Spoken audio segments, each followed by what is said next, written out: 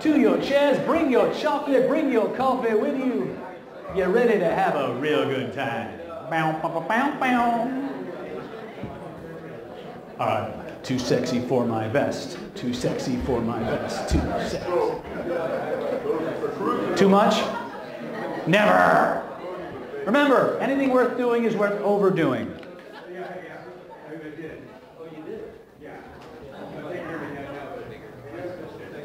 All right.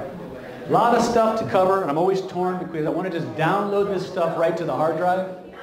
Fortunately, we're not living the Matrix yet, although I refer to the Matrix quite a bit. Let's Google this Skynet. Yes, we do live in the Matrix. See, part of my job, and it's a fun topic. I mean, tonight's topic is all about relationships, and again, the problem is we take ourselves way, way too seriously, and that's the problem.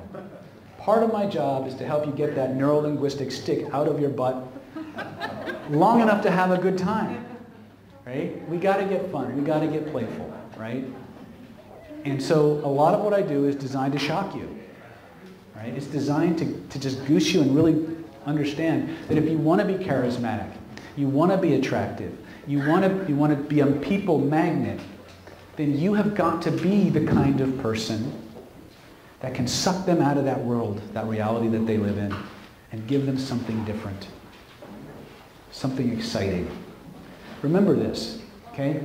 The average human being goes nowhere fun, does nothing cool, watches YouTube, fantasizes about being on YouTube, or not, right? And lives lives, to quote, to butcher Thoreau, live lives of quiet desperation, okay? And we are desperate. We are desperate for anyone who can bring that monotony to an end, even for a little bit. And if you don't believe me, I'll ask you one simple question. Who makes more money? Educators or entertainers? Entertainers. Exactly. Because their whole craft, and actors are the best hypnotists on the planet. Do you know why? Their whole craft is designed to reach into your world, pull you out of yourself and suck you into their world. To take you on a journey, emotionally, physically, cognitively, to engage all of your senses. And when you do that with another human being, they will hold on for dear life.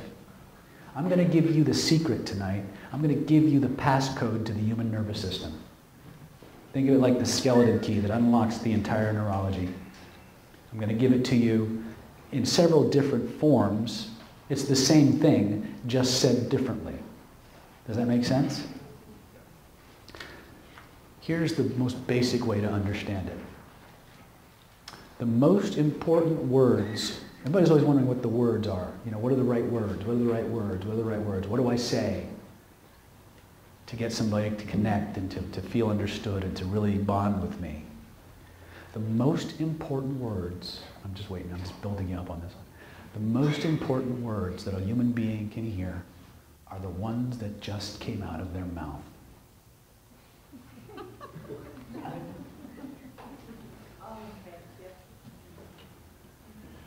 It's literally that cut and dried.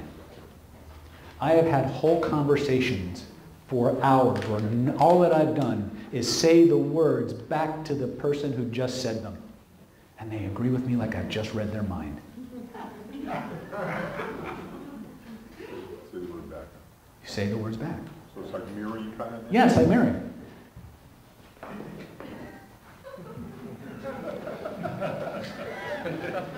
That was a mirror. You have no clue what just happened here. See what I mean?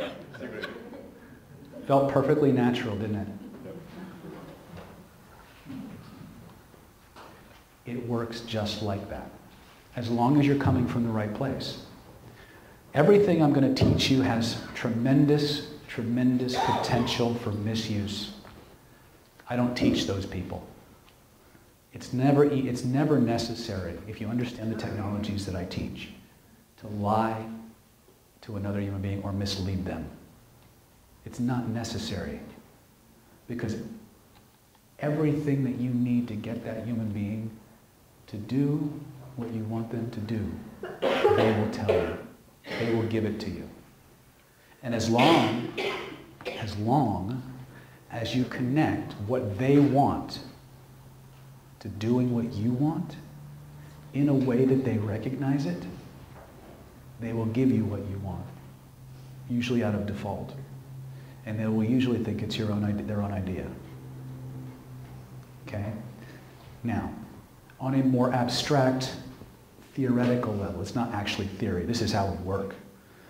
But going a little bit more abstract, the human nervous system is moving through the world looking for itself. Remember that checklist we talked about earlier? Everything a human being is looking for, they are projecting through their behaviors, through their words, through their gestures, onto the world around them, and they're looking for the matches. To the degree that they find a match, they bond. They fall into rapport, they fall into connection. You follow me? It happens on a physiological level, a hormonal level, a reptilian level, a limbic level, and a neocortical level. And it follows pretty much in that order. Okay, I have a video that I show in a lot of my trainings where I have 30 or 40 distinct or separate metronomes on a table, and they're all swinging at different frequencies. And within 2.5 minutes, every single metronome starts vibrating at the same rate. Okay? Those metronomes are analogous to your nervous system. Every human being in this room is a metronome. And they will fall into synchronization. They will fall into step with one another. It's just a matter of time. And once you understand that, we talk about rapport a lot, you have to understand that rapport can't not happen. Especially in a group this big. It's happening all the time anyway. Okay? The largest rhythmic source of movement in your body is your heart. Like a metronome. It's beating. Now, most of you don't know this, but you can look it up. The human heart radiates an electromagnetic field that can be measured with instruments 8 feet in diameter from the human body. Your nervous system, specifically your proprioceptive nervous system, has 6 different types of data, 6 channels of information that it monitors, one of which is electromagnetic fields. So if you're standing or sitting next to somebody whose heart is beating at a certain rate and he's sending out little electromagnetic pulses with a certain rhythm that are being picked up by another nervous system, what do you think happens in a very short time? That's right. It can't not happen. And once it does, the rest of the system follows it. This is when you start to reach that level where you start finishing other people's sentences, you know what they're going to say before they say it, because every part of you is resonating at the same frequency, and that information translates. Okay? How long does it take? It depends, but if I could take 41 separate metronomes without a nervous system, it happens in under 2 minutes. The trained nervous system can be instantaneous. The trained nervous system. The difference is you have to know. Now remember, a lot of these synchronizations don't pass the conscious mind. There's a firewall between the subconscious mind and the conscious mind. Now in remote viewing and some of the advanced neuropsychology terms or neurophysics, they call this the limen. And the limen is literally a firewall that keeps the unconscious processes from filtering up and directly guiding the conscious mind. The way that happens, the way things get bypassed is through the body. So if I can generate something in my subconscious, I mirror it through my body, I will affect you this way. If I can close the circuits with my words, then everything matches. Now that gets a little bit advanced. Just remember, the human being that you're communicating with is looking for themselves. They don't consciously know it. So if all you do is give their words back to them, they will fall into sync with you. They will feel understood by you in a way that's dramatically powerful. Okay? How many women here have ever used the phrase, he just doesn't get me? How many men have ever heard that phrase, he just doesn't get me? Or you just don't get it? Right? This is how they get got. This is how they get got. I'm going to give you the passcode to relationships too. Would that be okay? Yep, sir. You're sure? It's not exactly flirting. Is that right? You're sure? All right. If I get hate mail because of this, all right. Here's how it works. I told you guys that I'm a, quote, expert in conversational hypnosis. Well, remember that the bread and butter language patterns that I teach are so powerful because they are the building blocks of human thought. Literally, if you were to listen to the structure of a person's words coming out of their mouth and look at the structural components of, what word comes before what's the actual process that it's doing, you would find these core language patterns that I teach are mirrored in the structure of your thoughts. There are two primary language patterns that most of our reality is based on. They are not the most powerful, but they're right up there. One is called cause and effect.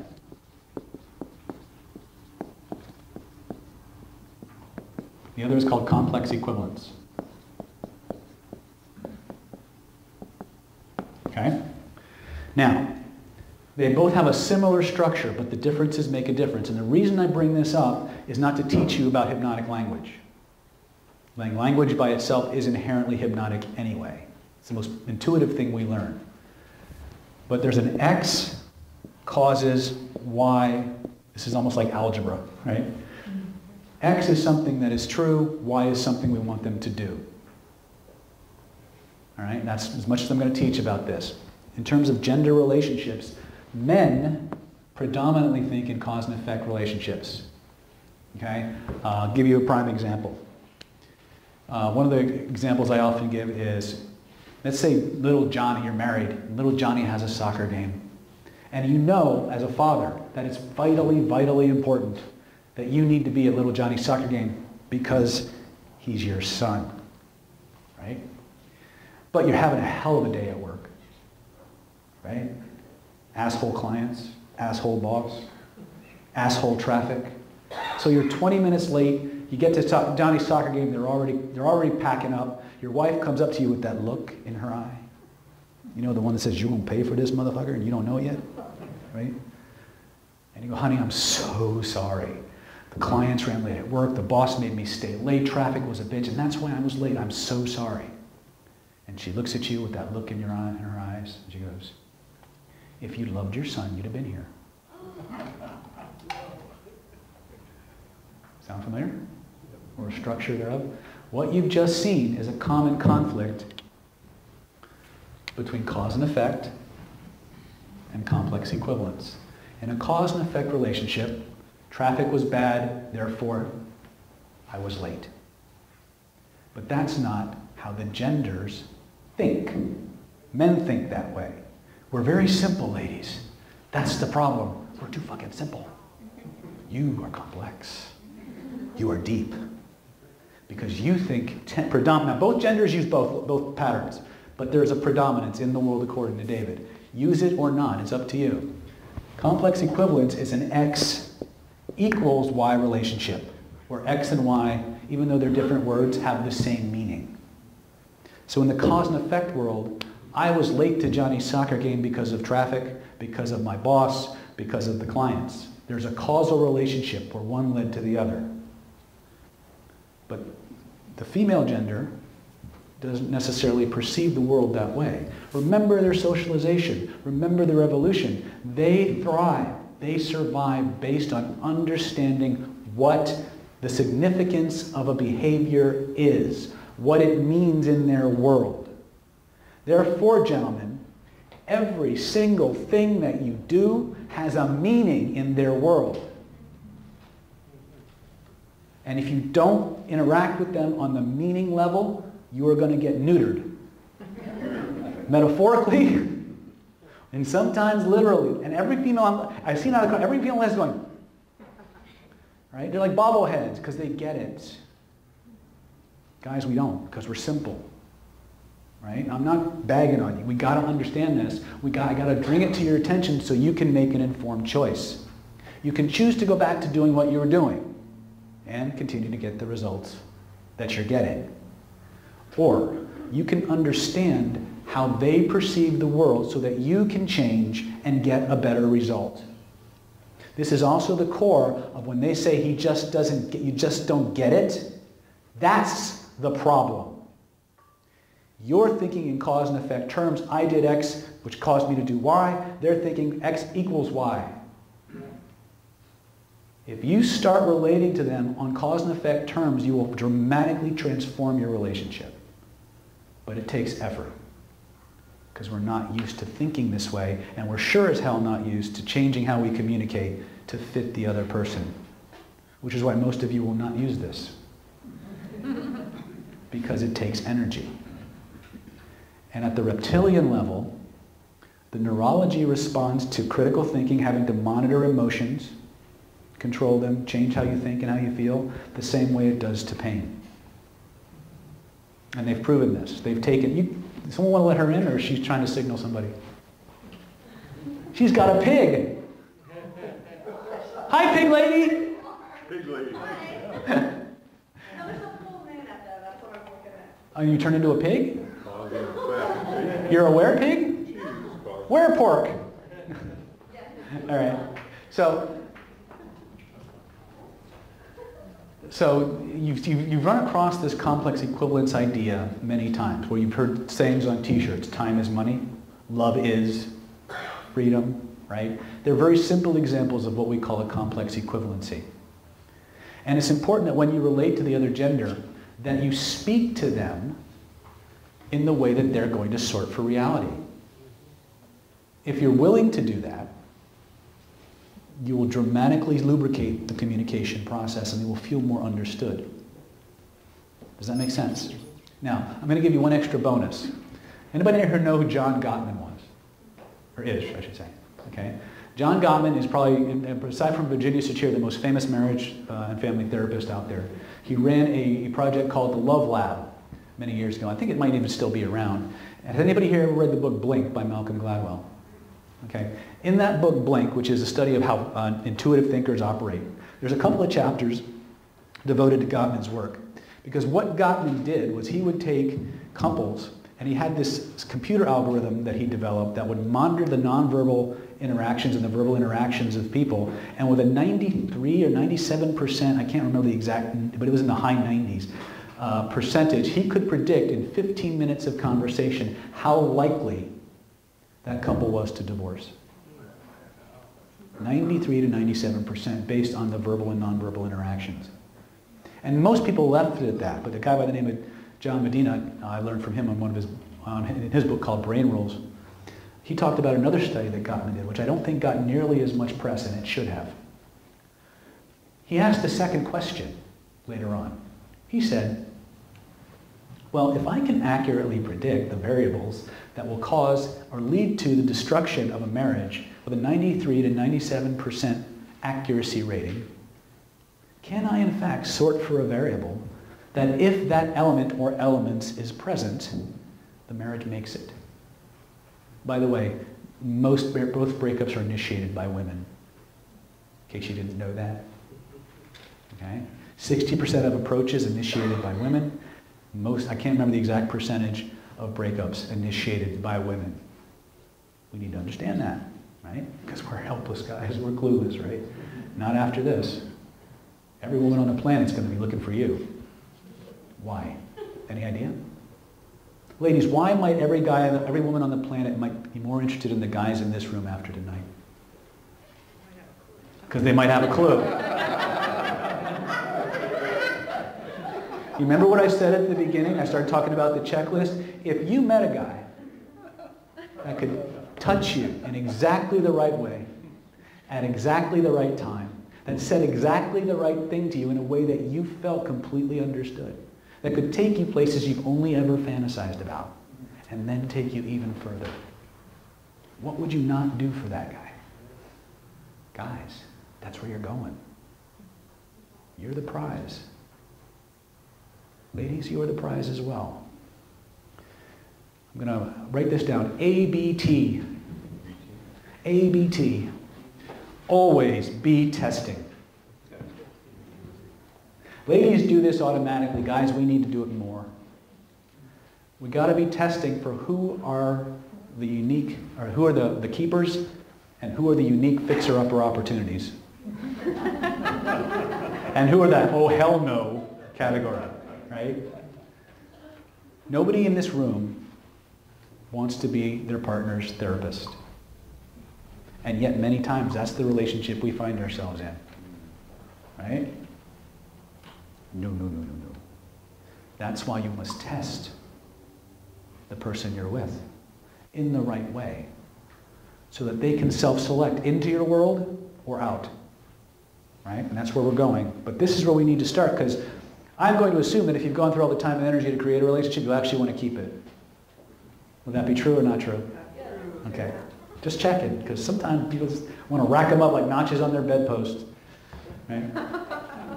Or in their lipstick case, as Pat Benatar used to say. God, have I dated myself yet again? Oh, I'm so old. What's that? Someone said something. I heard it. Damn you. Oh, I guess you guys want the variable, huh? Yeah. You ready? Sure. I'll tell you tomorrow. Now, here's how it works. And it goes directly to their own words and this. I'm going to use the words I learned from John Medina in the video he talked about, and then I'll try to maybe clarify it a little bit. Here's what happens if the man can communicate to his partner, his woman, in such a way that she feels, she perceives that he has been positively affected by her good words and intentions, the marriage makes it. That's it.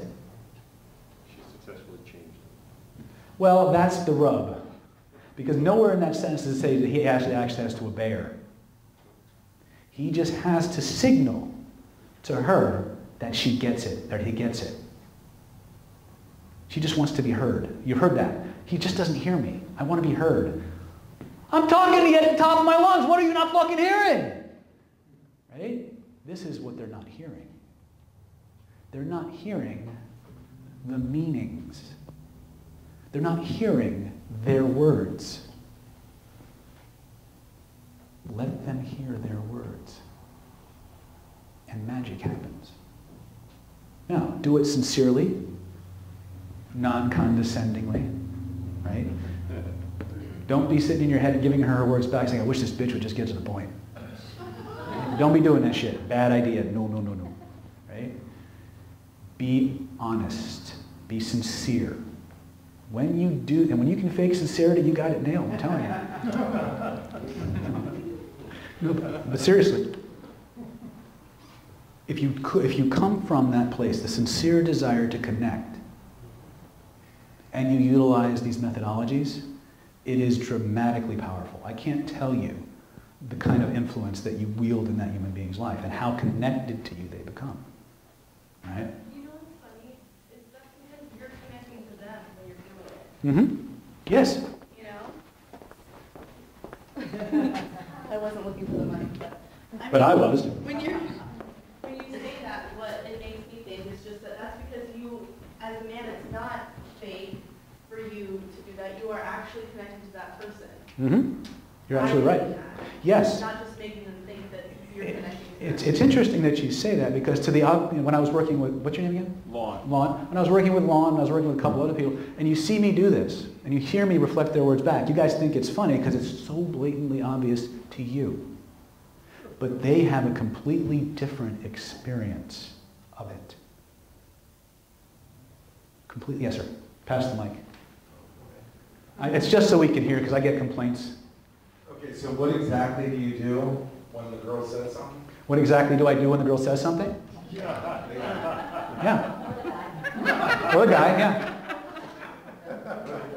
You know, like when they're pissed off about something or... Mm-hmm. Oh, that's a great one. When they're pissed off about something, what you do besides giving their words back to them is you get pissed off too at the exact same thing they're pissed off at.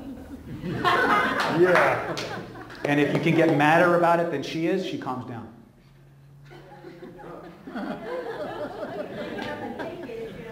No, not really.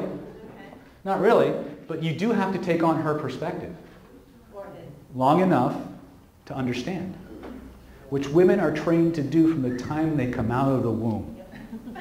We are not, as men. We are designed, I assert dominance, boom, be king. Now you follow and train with me, because I'm the head, I'm the king, right?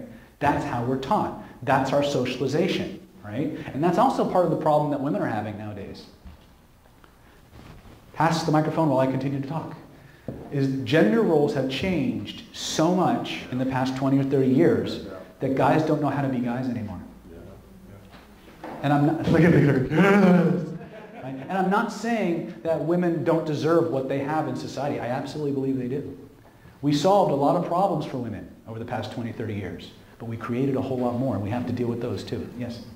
I don't know if it's changed. It's just that somehow men have lost their chauvinism, or not their chauvinism, their masculinity.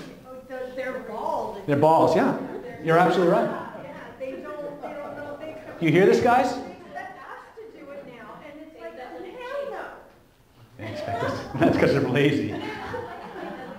All right, so let this gentleman here first. One lesson at a time before we get into the dialogue. I love this part. Well, I beg to differ. I stand up for myself, but that also gets into this gray area when you say agree with what they're saying, but I don't feel that that's who I am if I'm not being sincere. Okay, then acknowledge what they say using their words, and then go and. You'll never go wrong acknowledging what they said using their words, and then take them where you need to take them. Because until you signal understanding and comprehension, they're going to interpret whatever comes out of your mouth as resistance. So acknowledgement. Acknowledge. There's always something in what they said that you can agree with. Even if, I see that, I understand that you're truly upset about X, Y, Z. Because she just said, I am pissed off about X, Y, Z. I can see that you're really upset about X, Y, Z. Yeah. And you'll see that. Yeah. And then they'll give you more information. For years, guys, I'm telling you, and it's an editorial, guys. Pass the microphone down to this end. For years, when I had my martial arts school in California, this is how I signed up people. Moms could call for their kids. They go, ring, ring. Hello, this is Coral Springs Martial Arts Academy. This is David. How can I help you? Hi, my name's Arlene. I'm looking for karate lessons for my 10-year-old son, Jason. Oh, hey, Arlene. So you're looking for karate lessons for your 10-year-old son, Jason? Yeah! Great. Well, tell me a little bit about Jason. What's going on with Jason? What kind of karate are you looking for? Well, Jason's a little small for his age. And, and he says he's a smart kid. But, he's young, and I'm afraid the kids might pick on him, and I want him to be a little bit more focused. Oh, I see. So Jason's a little bit young for his age. You're afraid the kids might pick on him a little bit. But he's really smart. Yeah. Perfect. We've got a class designed directly for people who are, kind of small, but who need a way to protect themselves. Now, whether they're really, really intelligent like Jason, or, just average. This is a class that is it's taught in a simple, fun, easy way that helps prevent people from being bullied because they're small. Now we have a couple of, we have a free introductory program that we have where we offer free private classes and a free uniform where we teach kids like Jason exactly how to fend off those bullies, to keep from being picked on, and to exert himself in a way that's allows him to stand up for himself and feel more comfortable. We have a slot available at 6:30 on Thursday, and we have one at 5 p.m. on Friday, which is easier for you. I think 6:30 on Thursday, because then I can pick him up on my way home from work. Great, we'll pencil Jason in and we'll see you there. Boom. And I promise you, that was the best conversation that woman had from any martial arts school that she has called. Why? I listened. That's the key. We think that because we're giving their own words back that this is somehow artificial. It isn't. It is a more intimate, attentive conversational process than anything that most people have ever encountered. Huh? Oh, hell yeah. Talk to this lady right here. She's a survivor of my Rapid Attraction Secrets workshop. Put the whammy on a guy, he never saw it coming. Anyway. Be that as it may. But yes, if you're a human being with a pulse and a nervous system, this will work on you. It can't not. Even when you know it's being done. As long as you're coming from a sincere place. If you're coming from that sincere desire to connect and communicate with another person, it's no longer a trick. It's no longer something you're pulling on somebody. It's something you're doing with somebody. Because you truly want to understand them and get to know them better. Now, what we do with that understanding, that's where the rubber hits the road. That's where we get into that always be testing phase. Which brings us to the 3 magic questions. And 3 magic questions, we're going to give you the Reader's Digest version. I have whole videos of this on YouTube, but 3 magic questions is a conversational framework that allows you to walk up to a complete stranger, initiate a conversation, and within 20 minutes, have them on the verge of falling in love with you, and know more about them than their best friends know. And all during that process, you're gathering information that lets you decide if it's time to eject or if you want to hook them or her. Right? Now, I have to warn you, this was a conversational framework designed for women. For women to be used on men. It is not fair. That's the test. Okay? In fact, a bunch of my other clients got a hold of this process. I consult with personal injury attorneys all over the world on how to influence juries and courtrooms and judges and things like that. My trial attorneys got a hold of this 3 magic questions protocol and literally putting the whammy on juries, making the juries fall in love with them, and literally had expert witnesses waiving their attorney-client privilege in order to answer their questions. I have it on video. That's how powerful this is. And that's just the framework. If you're doing the body language stuff we talked about in the first part of the meetup first, it's even more unstoppable. Now, we have full courses on that, and we can talk about those later. But let's go about 3MQ. 3MQ goes like this. 3 levels of question. These are categories of question. Location, occasion. Level 1. Level 2. Career passion.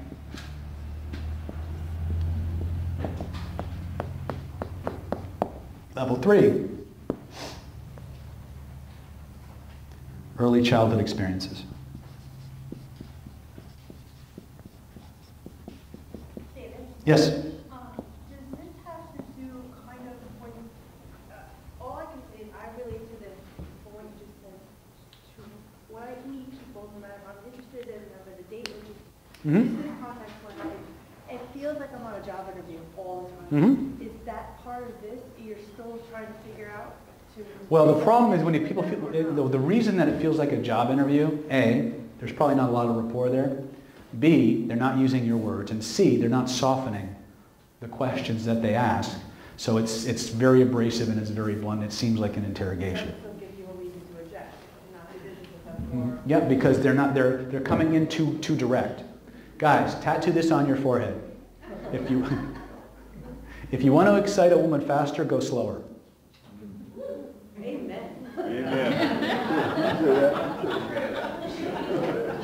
If you want to excite a woman more directly, be indirect. It's like you read the playbook. You bastards! True or not true, ladies? Right? Remember, guys, predator, see it, kill it. Right? It's very linear. That's not how they work. It's not how they work. Right? But if you understand the strategy, you can get what you want faster by giving them what they want slower. You understand that? And that's pretty true at every level of interaction. Okay? But again, that's not this course. Tease. 3 magic questions. Now, going back to, what was your name again, Miss? Amy. What Amy was saying about it sounding like an interrogation. The reason it sounds like her job interview. The job interviews are interrogations. They're just in a nicer frame. The secret, though, is that you have to soften the questions. You have to soften the questions because you have different kinds of reactants that rear their ugly head. Again, I'm throwing out all these little tidbits here and there, and I'm sorry for that, but One of the things that happens is we go through this little pushback phase, so this little pushback visceral response anytime we experience an attempt at influencing us that we didn't invite or ask for. And one of the ways that people use NLP badly is that even though the techniques themselves are powerful and they're effective, they also, because if you don't set them up properly, they're so powerful that they signal that something's happening, that something's being done. And the body doesn't like that. Okay? Lon, can I use you for a second? This is a metaphor, even though it's true at the physiological level. That's all right. I don't want to shake your hand, motherfucker.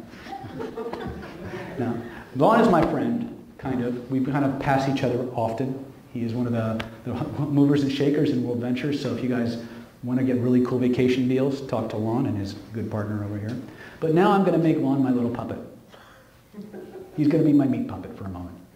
All right? And I'm going to do this to explain. I'm going to demonstrate it on a physiological level, but I want you to understand that the same exact phenomena is happening on a psycho-emotional level, on a decision or behavioral level. If I push on Lon, he's kind of solid. He doesn't really want to move, and he kind of wants to go, fuck you, motherfucker.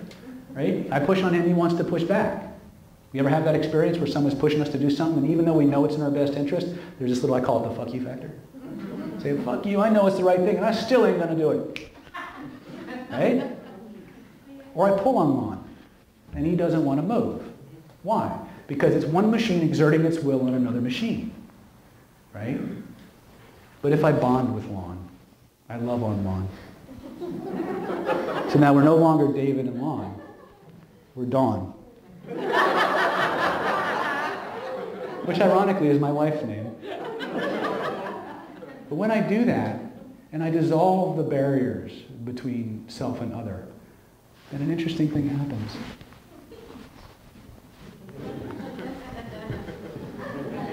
And he doesn't think to resist. That was weird, wasn't it? Yeah. Give him a big round of applause.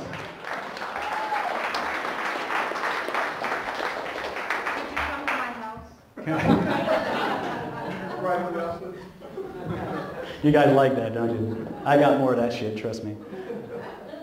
You have not even begun to tap into a tenth of the power latent in your body and your nervous system. There is so much that you're capable of. If you could see yourself as the way I see you, I know we're here for fun and for flirting and all these wonderful things, but you're so magical. There's so much that you can do if you just ask the right questions and get off your ass. Get your body engaged. Magic is real, and it's in you. So think about that. The most important words a person can hear are the ones that just came out of their mouth. The nervous system of every human being on the planet is looking for itself.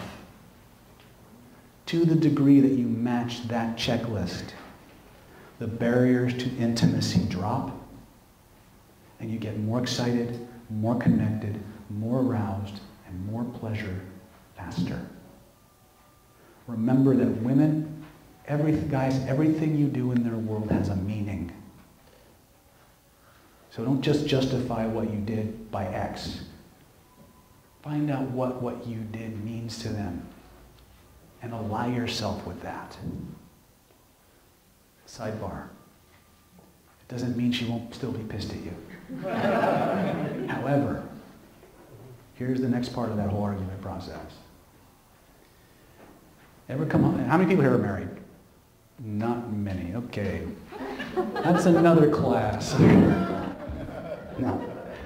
But anybody here ever been in a relationship with a member of the opposite sex? Ladies, let me ask you if this is true. You had a shitty day at the office. You've handled all your problems. He comes home. You start telling him about your day, and he starts telling you how to fix all that shit. Look, guys. Here's the point. The female neurology needs to vent. When they come home, when you come home, when they come home, when they start telling you about their day and all the problems they encountered, they've already fixed them. They've already solved them. They just want to vent on you for a little while. If you let them vent, you will live in paradise after you shower the slime off of you. Right? If you just let the system depressurize. Isn't share a better word? You could say share, if that's what your word is. Yes, we had a question back here. Pass the magic microphone. Pass it. Pass it faster, faster, faster. You guys haven't followed this? Is this useful? Yes. Okay. Okay, so let's say the woman vents. Okay. I would think if the guy has something to think, he would say, I don't deserve this kind of treatment. Ah. So where's that from? Well, first of all, it's because the guy doesn't understand what's actually happening, so he thinks it's all directed at him. He's applying it to himself. She's yelling at me because she's mad at me. Guys, do you really think it that way? Yep. Guys, raise your hands if that's true in your world. Okay, so let's say we're venting about another person, we're thinking another name. Why would you guys self-internalize that? I don't know why. You'd have to ask God. I don't make the rules.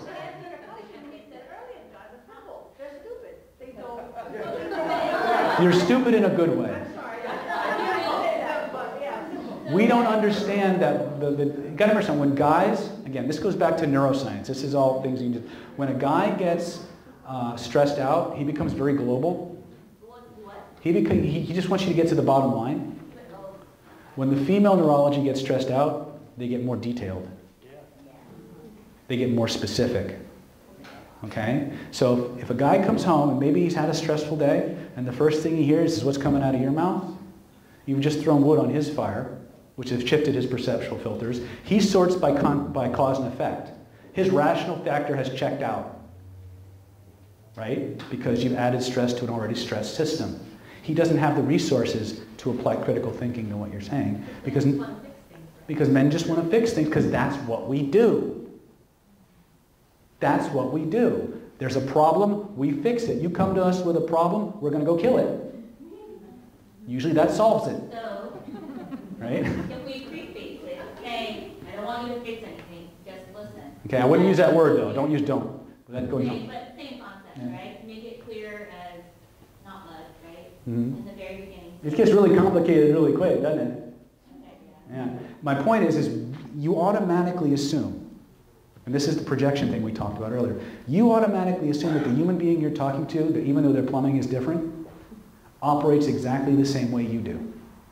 And so they get things about you that they don't, because they don't perceive the world the same way. Conversely, you don't get them because they perceive the world differently, right? We need to create that bridge of understanding that allows us to translate. We need to understand the dynamics of what we're seeing.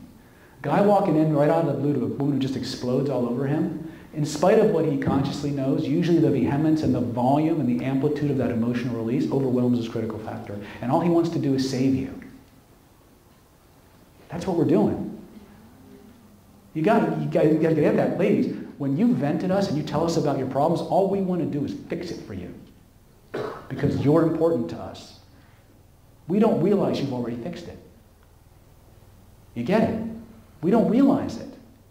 And we insult you inadvertently by telling you how to fix it. Because we assume if you're complaining about it, it's still a problem. You understand? We make an assumption. We don't understand. You're more than smart enough. You've probably already solved your shit 6 different ways. You just want somebody to spew on for a while. Right? Now, how does that go back to this whole argument thing? After you've gone through the argument resolution process, you're still in your refractory period, so you got to be careful. But remember, even if you were the source of the argument and you've resolved the argument, she still needs to vent. How many guys have had this experience? You've gone through the argument process, the knockdown, the drag out, right? You've apologized. She's accepted your apology, and then for the next 10 minutes, she kicks your ass again. Yes? But that's because we don't want you to agree with us or tell us we're right. Really, we want to know that you heard. Okay. Right? Yes? Okay, I don't need a mic, Obviously. I love the shirt, by the way, and the pig. I love the pig. It's all about love. Yeah. Eddie's pig. When pigs fly. Anyway. So, what I wanted to share is communication is key. And we all communicate differently, right? Men differently than women. The thing is that some of us talk more than others. Mm-hmm. It's generally mostly women. And I'm one of them. And what I have been taught is to not attack a man when he comes in the door, Mm-hmm. because he's had a hard day at work, right? So let him cool off and talk to him once he's cooled off and relaxed. Mm-hmm. And don't attack. Mm-hmm. Try and communicate effectively, Mhm. calmly, and men, act like you really care. But sometimes you look like, you know what I'm talking about. You're a great teacher, by the way. It's so freaking funny. I love it. This is awesome. I love this stuff. But guys, we've all been in relationships, some more than others. Guys, really sit down and listen to your partner. It's so important. She may have a lot to say, and you may just like, look, just facts, man, just a fact. You know what? That's actually somewhat true. Right? The problem is because women are indirect. They meander and don't get to the point. Now,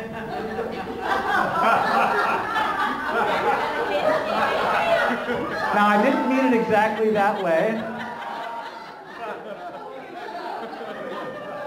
However, one of the things that we have to, and she's using some words there that I think we need to really clarify. Anytime somebody uses a word like communication and effectively, you need to ask different questions. How specifically are you communicating, and what does effective actually mean? Right? Because she knows exactly what she means by those words, and you think you do. You think you know what they mean because they're a general word, but you fill in the content, and that's a different class. So if you want to listen and you want to really tap into how your partner is feeling, there are certain generalities that we can observe right off the bat. In a stressful situation, the male neurology will become more global. They will want you to get to the point. They will also find a cave somewhere, because that's how we deal with shit. Right? We may, in that room, we may beat up a pillow, scream into a pillow, curse our mother for letting us be born, whatever we're going to do. But we're sure as hell not going to let you see it. But guys, that's how they gauge intimacy. They gauge intimacy by when you show vulnerability. You can't do that in a male crowd. Because you do that in prehistoric days, you break out in a cry, the whole pack swarms you. It's a reptilian response. Now, again, we're getting way off the beaten topic. Okay, but getting back to the whole relationship idea, the 3 magic questions, just to close this loop on relationship stuff, in-term relationship stuff. When a guy gets stressed, he gets global. He thinks in cause and effect terms. He automatically assumes that because you're yelling and screaming at him, A, you need saving, and B, you haven't fixed the problem yet. And it's at him. Somehow, some way, he's involved. Okay? Ladies, when you get stressed, when your neurology gets stressed out, you get more specific. You've solved your problems, but you need to vent. Guys, let them vent. Whether you're the source of the problem originally, and you resolve it, let them vent anyway. Know in your mind, this is where you can show strength and sensitivity and dominance by letting them vent on you, to you. I would rather use the word to, but we tend to think about it as on. And let them show the strength to be calm in the face of a wave of emotion washing over you. And it's easier to do once you realize, hey, I can just change my posture. Right? And it's not about you, even when it is. It's not about you, even when it is. And be that guy. Demonstrate the strength that every woman is desperate to have in their life. That lets them know it's okay to be more feminine. And when you do that, you're going to be amazed at the results you get. It's counterintuitive. It's counterintuitive. It goes against everything that both sides of the socialization button have taught us. Because that whole culture, that whole machine is designed to breed starvation, hunger, and frustration into you. So you'll buy more products. You'll buy more books. You'll buy better clothes. Okay? The game is rigged, ladies and gentlemen. By Hollywood, Wall Street, movies and television. Okay? They're programming you in ways you can't possibly imagine. And some you can. Somebody had a question? I just don't see how this is working. Every time a woman has wanted,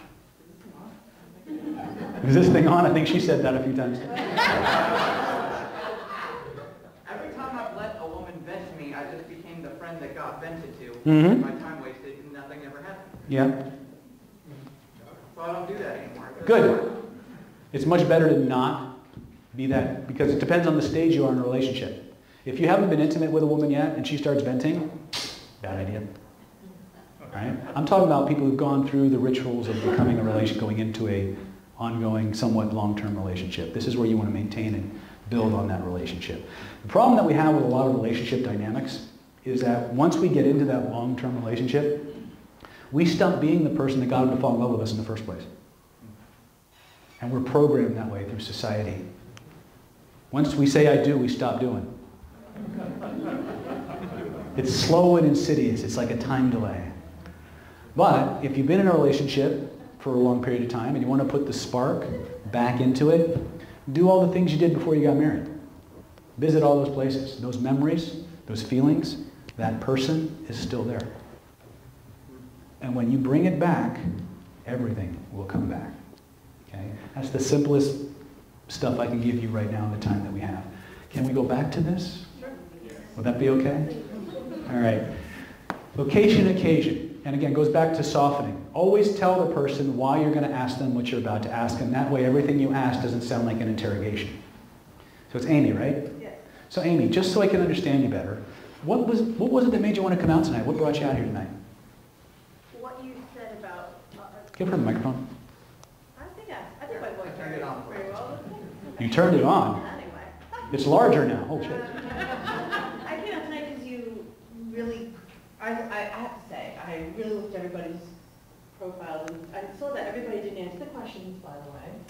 And some of the people asked some really, you know, with the profile in their questions. And I really don't get the line of flirting and showing interest.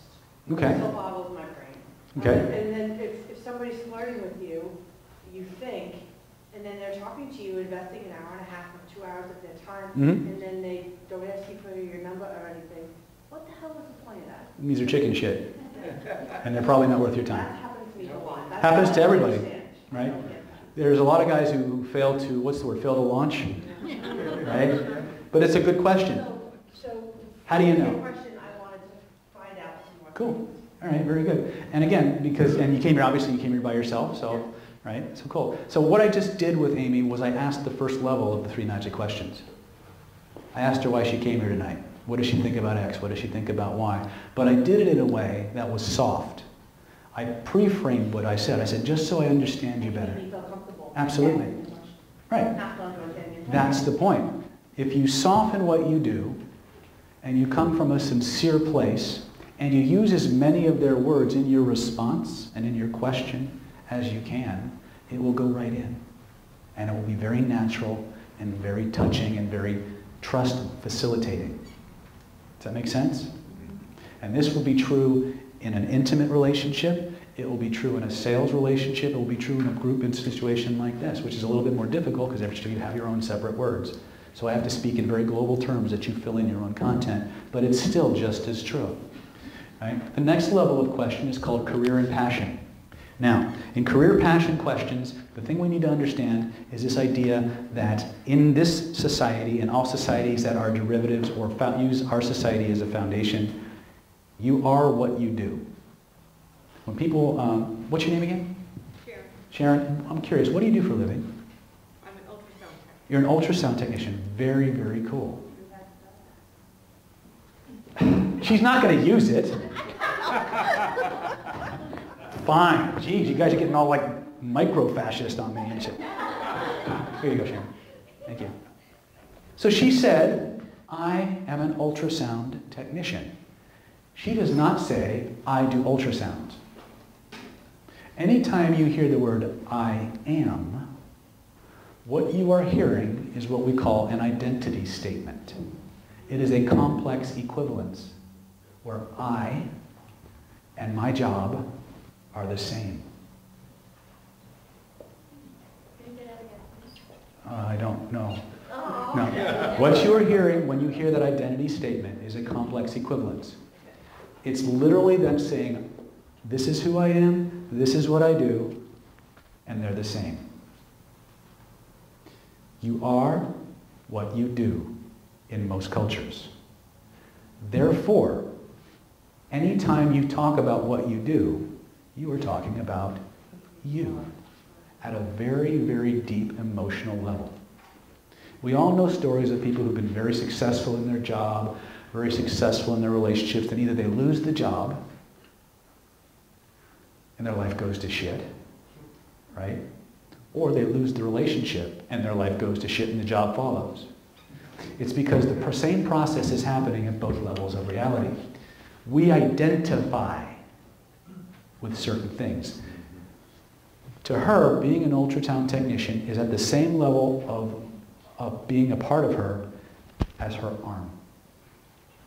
And she will fight as hard to keep that I am relationship as she would her own appendage. Anything that you identify with controls you. Understand that. That's a very profound influence principle. Anything you identify with controls you. Anything you disidentify from, you gain control over. Now, how does that relate to this? You can't talk, the thing she does for a living is a pillar of her identity. It's something her entire worldview is built on. And there's an emotional component connected to that. Actually, I'm getting upset because you're saying technician, not technologist. There you go, see? I didn't get it quite right? Bothering me. Okay, so a technologist. And is there a professional distinction between that so I understand better? The technician fixes the machine. Ah. I run. So she runs them and the technician fixes them. Thank you for correcting me. It's so funny because it was bothering me. Why? I didn't get the words exactly right.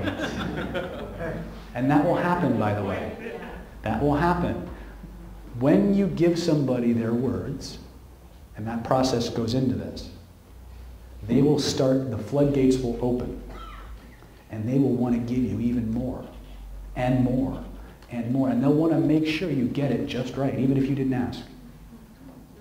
Right? And the more they talk, the better you look. The more they talk, the better you look. When someone talks about their career, they're going to the very foundations of their identity. You cannot talk about the building blocks at an emotional level of your identity without experiencing profound pleasure. Understand that?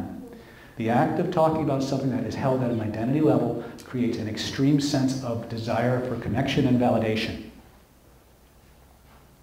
And if they're looking at you while they're undergoing that feeling, guess who they get linked to? The person they're talking to. And you don't even have to do anything else but ask the question, listen, and give their words back. Now, a lot of ladies do this all the time, which is why they can never get rid of those motherfuckers. Right? Because they're taught to do this a little better than guys are. The difference is we want to get more strategic with it. When we start talking about career and passion, we want to start about targeting positive states, positive emotions, positive ideas. If you ask somebody, tell me, what's your name again? Sorry? Sharon. I wanted to say, I had it right, Sharon. So an ultrasound technologist.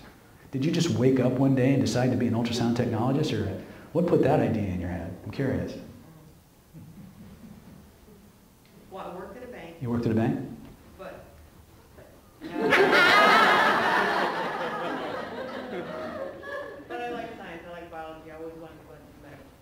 Cool. Science and biology. I look at science and biology, I break out in a cold sweat. My wife has a PhD in biochem, and then she decided to quit biotech and go into chiropractic, and then acupuncture and oriental medicine. We met over a dead body. Kind of fun. Yeah. So science and technology, or science, was it science and technology? Is that what you said? Biology, cool. So I'm curious, was that a lifelong thing from when you were a little kid, or what happened with that? I'm seeing what you're doing. Uh-huh. No, just not really, yeah. When I was small, I like did experiments. Did you really? Did you ever experiment on like the local neighbors and shit? Yeah, but. Like turn them into Frankenstein or something? Yeah. Like Cool. I catch things. Right. So I'm curious, what do you find most fascinating about what you do? What's the coolest part of your day? I really like looking in the body and seeing, it's amazing to me, the machine that's working. Isn't it? Yeah, and we get to see that live. You can see it live. Did you see what happened to her face? She lit up like a Christmas tree. You see it? It's amazing. She's seeing pictures in her head. She's having feelings. Who's she looking at? She knew I was doing it. How do you feel?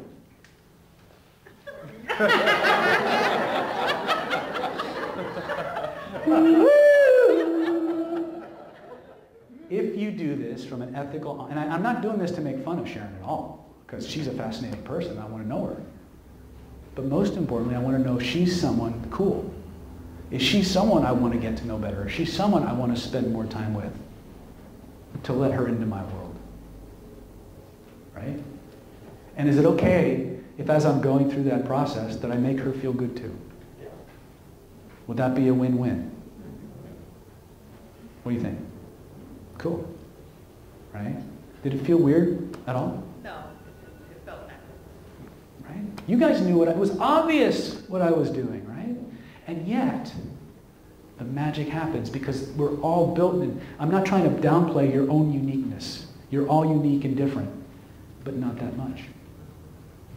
Right? And again, the whole idea is, how are you unique and how do I mirror that back to you in a way that you know I get you? How do you know I understand?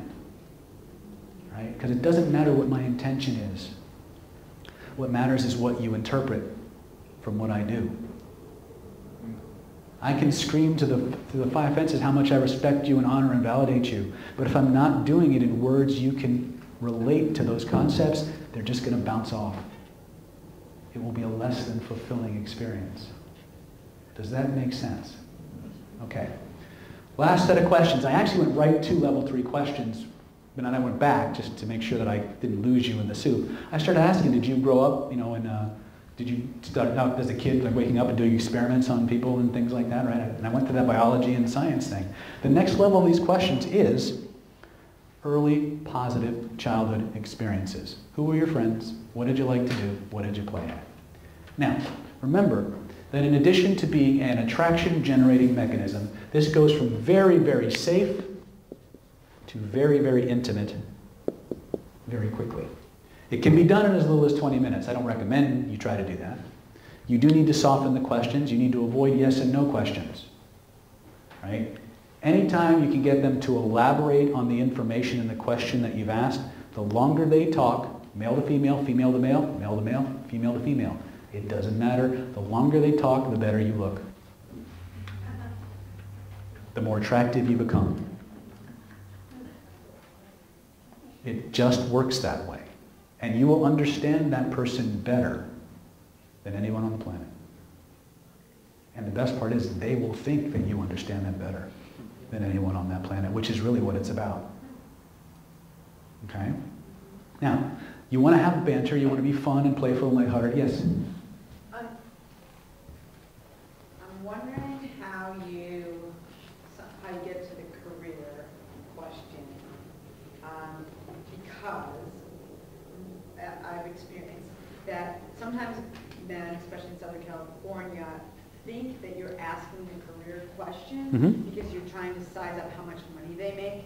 Really, you're actually just trying to find common ground or be interested. Yes. Like you were saying. Yep. But you see that wall come down when you ask them. Eject. Because they're insecure about it? Is that They've why? already flagged themselves. Remember, this is a testing process. Remember I said ABT? Always be testing. I'm giving you the retraction generating information processing aspect of the technique, but there's another side to it. There's an evaluation aspect. As these people talk, they are going to volunteer information like it's going out of style. In fact, you guys are going to love this one. The more into this process they get, the harder it is for them to lie to you. The harder it is for them to lie to you. Okay, this is Usually this 1, 2, 3 process. The deeper that connection goes, the more they have to physically change and break the connection they've built to muster up a falsehood. Because they just don't want to do that. Right? And you'll see it. You'll see it in the nonverbals. You'll feel it. You'll hear it. Right? And we have whole courses on that. And hopefully you'll come back and see that. Or you can watch them on YouTube. They're there. Let's see where I'm going. Okay, we're getting kind of late. So what else did I talk about that I said I was going to give you guys? You guys clear on the 3 magic questions? Oh, the evaluative process. If you ask them about, well, I'm curious, just so I understand you, you work in marketing. Cool. What made you decide to go into marketing? Was that like something you've always wanted to do? Was this you happened on it by accident? What kind of that? Well, and then again, this is where it kind of splits. If you get answers like, well, you know what? Ever since I went to school, my dad was in marketing, and he would come home and he would tell all these stories about all these cool people that he met and all these wonderful places that he did. And we had a pretty good life. And I always worshiped my dad. I always wanted to kind of be like my dad. So I really kind of developed that knack for marketing. And it just seemed like a natural fit for me that when it was my turn to get out into the world, that I create my own life by embracing that marketing and going somewhere. Now, what do you feel about that person, this person that you're talking to? What kind of outlook do they have on life? Positive. Right? Are they go-getters? All right. Are they someone who's going to add value? Right? Contrasting. Well, my dad was in marketing, and he started his own firm, and I never was really that interested in it, but I figured it was easy money. My dad had my dad run the company, and I have a lot of plans for the company though, and as soon as I get out of the cellar, and I get out of rehab, I'm going to take that company to big places. Now, I know a lot of the people think that I get a lot of slack because I'm the boss's kid. And they're really just jealous, but I know that once I'm in charge, when Dad passes on, that I'm going to kick some serious ass and make all those motherfuckers pay who laughed at me.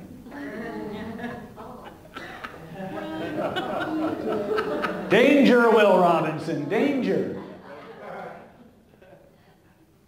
Right? Now, here's the weirdest part. They'll have no idea the impact of what they just said. They will be on a roll and on a quest for validation, and that shit will just pour out like spaghetti from a Ziploc bag. Okay? The question becomes, what will you do? Some of you who've done this process will tell you, you're in trance too. You have to have enough presence of mind, the ability to evaluate what's going on, to say, I think my parakeet's having an existential crisis. Right? Right? You have to be willing to eject. And you need to have your shit handled before you take them to question level 3. Because that's where you cement in the attraction. You cement in the attraction by having them go and revisit early positive childhood experiences. Who were your friends? What did you play at? How many people here have ever had the experience of meeting somebody, and maybe you've only known them for a few minutes, but it seems like you've known them your whole life? It's like there's just some part of you that just reaches back and just feels that connection. How does that happen? Huh? Empathy? Could be. Well, when you go through level 3 with this process, you're actually stimulating that process. When we have people go back in time and remember an event when, they have to go all the way back. The most powerful memories that you have are your early childhood experiences. And as you go back to those early childhood experiences, they are the foundation of everything else that comes afterwards. And you are literally, by having them talk about those experiences and relate those experiences to you, you are injecting yourself into those memories. They become connected. So be very, very respectful.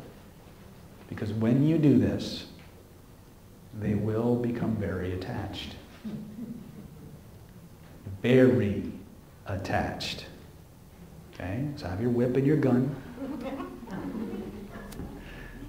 And that's how it works. Now, within that whole process, there's actually more going on. But if you just had that, the nuts and bolts of it, and there's another process that happens within this, I call it analog matching. It's like I'm talking to this young lady and she's telling me the story of her life and I'm listening and I'm paying attention to everything that comes out of her mouth. And when there are certain key phrases or words that she leans on or emphasizes in some way, I'm making little notes. So that when it's my turn to talk, it's time for me to tell my story. Because that's what we do. Ladies, true or not true. You're with a guy, you're telling him the story about this great vacation you went on or this great experience you had, and the next thing that comes out of your mouth is just your partner says, and that reminds me of when I X.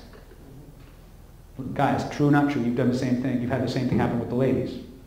What you've just experienced is what NLP calls a transderivational search. It is your brain's search for meaning and, on a different level, commonality. The minute you hear a story, your brain starts looking for any analog in your experience that matches. And then you just wait. Are they done speaking yet? Is it my turn? And then, as soon as it's your turn, blah, blah, blah, blah, blah, blah. Sorry, I had a Transylvania moment.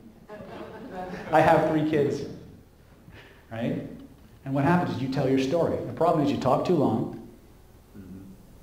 and you don't use their words. So, when it's time to tell your story, because they expect you to talk, it's not a monologue. When it's time to tell your story, use their words to tell your story. And they will be engaged and absorbed and interested.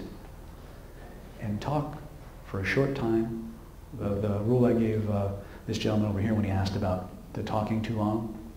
Think about the 80-20 rule, the 8-2 rule. You talk for 2 minutes, for every 8 minutes they get to talk.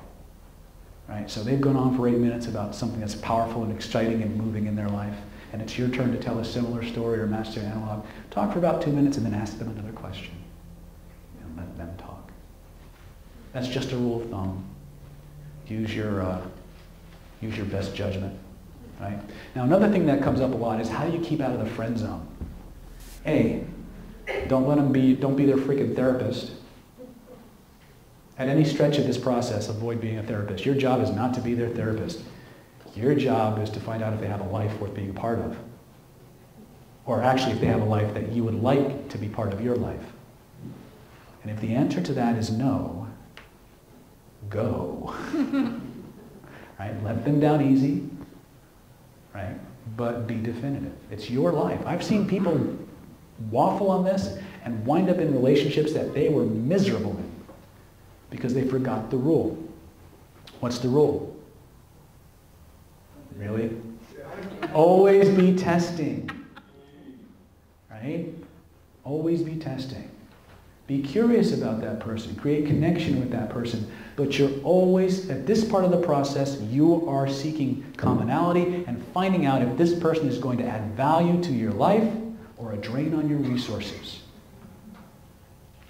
You will save yourselves thousands of dollars in wardrobes, makeovers, crash diets, right? Cars. Find out what's important to that person. Use their words to do it. Keep them fun. And remember that attraction is generated by banter, playfulness, and most importantly, a status gap. What the hell does that mean? It means if you just get rapport with somebody, you're usually going to wind up in the friend zone. Because there's no dynamism to the relationship. There's no zing. I'm using that Transylvania movie again, right? There's no zing, right? Blah, blah, blah, blah. Right? But that social status thing is a reptilian response. Remember, at the reptile brain, rejection from the group is equivalent to extinction. Understand that? You will feel a physical pain at the threat of rejection, but everybody feels it, even the person rejecting you. However, we are taught to sort for the high status members because we also know that society protects its high status members. Why? They have access to more resources. They bring more value and enhance the survivability of the group. So let me ask you a quick question. This is Joe versus the volcano moment. Okay, I'm in deep shit. All right. Nobody understands the reference. I'm in deep trouble. You guys know Joe versus the volcano? All right. When the volcano god is angry and the village must sacrifice to the volcano god, who do they throw in? The chief? The medicine man? Or the cute virgin? Why? Or what they do is they get sneaky. They king for a day. In the volcano you go. Right? Why? Because society protects its high status members. Now, guys, think about this for a moment. And ladies, think about this in terms of a purely survival response. If you are programmed to survive at all costs, to procure the greatest amount of resources, to guarantee the survival of your offspring, who would you want to ally yourself with? The janitor? The head of the army? Or the emperor? Right? That's right. We as a reptilian species know this.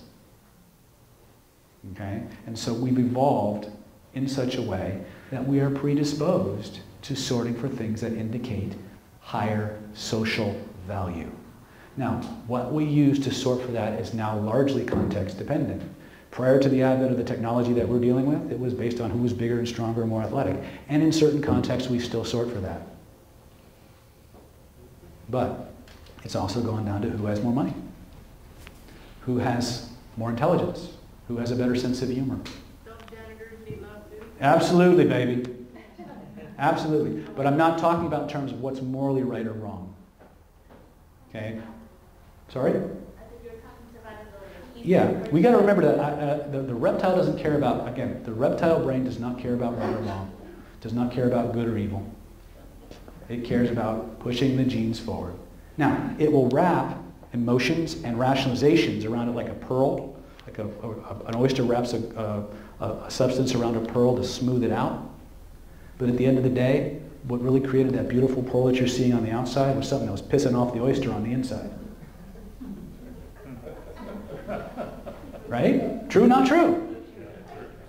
Right? So many times the rationalizations that we generate for why we do the things we do are just that. They're stories that we generate to justify to the outside world the behaviors that we're engaging in and to ourselves.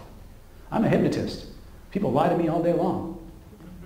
They don't know they're lying because they're lying to themselves too. All right? Again, I peer into the hearts and minds of human beings every single day. And there's one thing I can tell you. That inside every single one of us is a scared little child terrified of being alone and desperate to be accepted. Desperate. And I spend a lot of time reconnecting those parts so they get that. That's what I do every single day.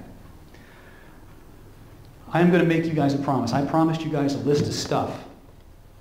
And it is late and I want to get you guys out of here because I've gone way too long. So I'm going to give you guys a free gift. First one is, everybody who came out tonight, just to walk into my office is $175 an hour. For everybody who came out tonight, braved the traffic, put up with my substandard chocolate. I'm really upset because they discontinued the brand I normally get and I had a substitute. I'm really upset because I had it down to a science. I knew exactly what order and sequence of chocolate you were going to eat. You were going to eat the dark chocolate Kit Kats first. Then you were going to eat the white chocolate Kit Kats. And you were going to leave the fucking milk chocolate for me. I got it coming out of my ears. But they discontinued that, so I have to start all over again. But I have here a list of approachability secrets for women. I will give everybody a PDF with this on it. Okay? I also have here a list of the top 16 flirting signals that a woman can use for a man that go from the least, come here and have a good time, big boy, to the most, let's get it on now, right? And again, these are actually taken from a book, How to Make Anyone Fall in Love with You. I think it's by Leah Lowndes, but I will send you a list of those. And these are things that you can do in addition to everything else that help you to signal to the opposite gender, especially ladies signaling to guys, in a way that they might be able to perceive a little bit more clearly that you're interested. Remember, guys, 60% of all approaches are initiated by women, but they don't go up to you and go, "Hey, big boy, I want to get the funky," right? They don't do that. What they do is they engineer the opportunity for you to approach. So how many of you guys have ever been in a bookstore? And an attractive woman walks into the area. And you're sitting there reading Sports Illustrated, Popular Mechanics, and there's a very attractive woman just kind of hanging out for about 30 seconds. And you're like, "Oh, she's nice." And you're back to the sports section. Right? Now you hear every woman going, "Oh, you're missing it." Because what's obvious to the females is not so obvious to us. Right? Anybody here ever been in a room with a woman who did not like them?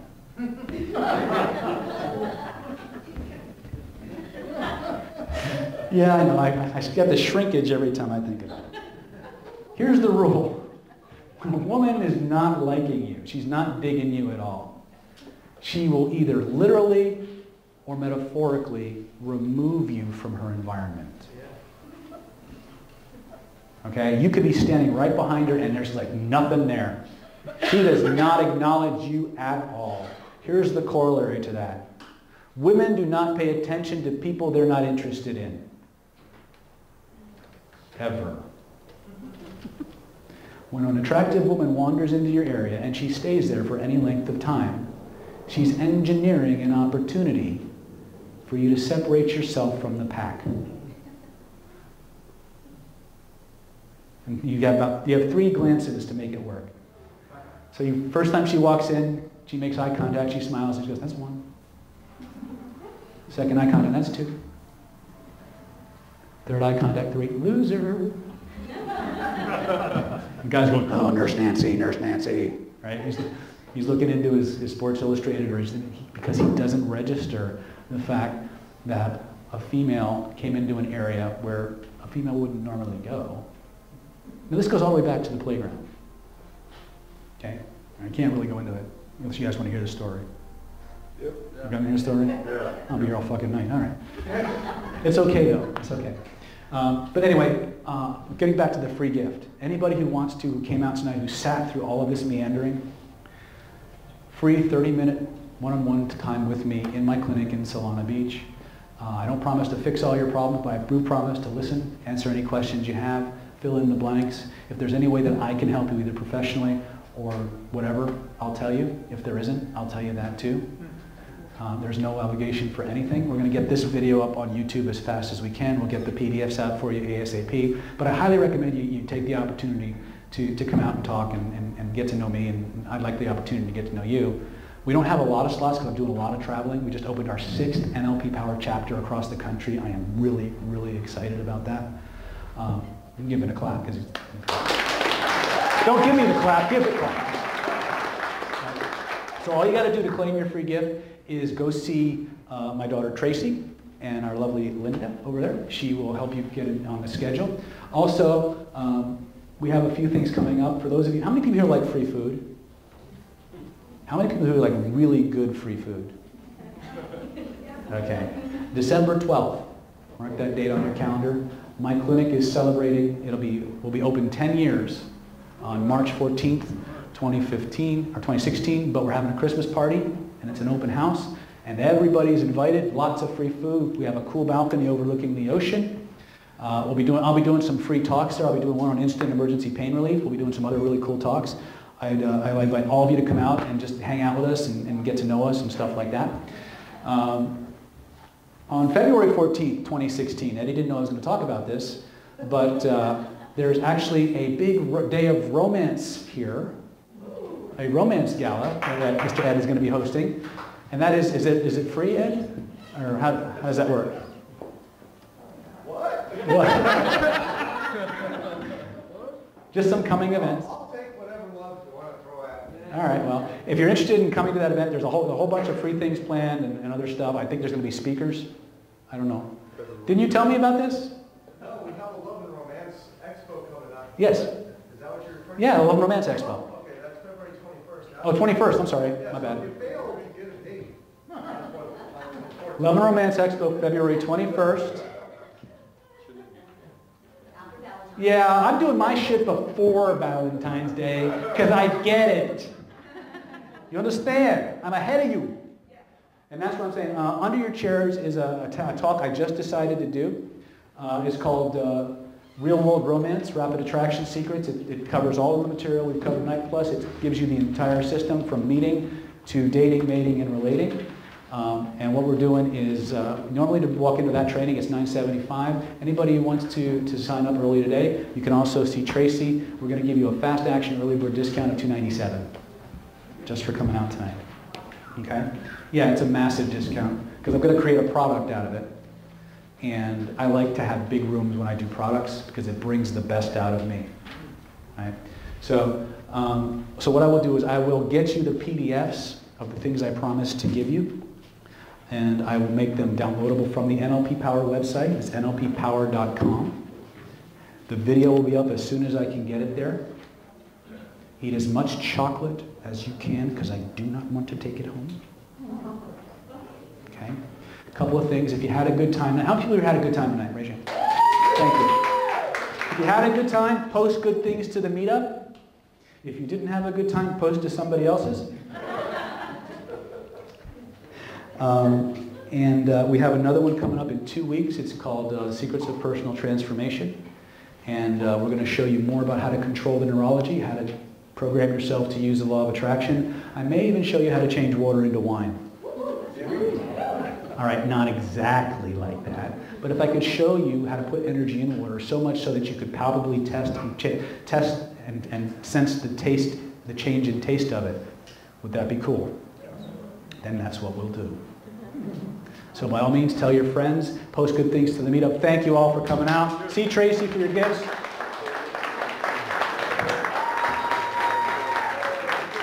Wow.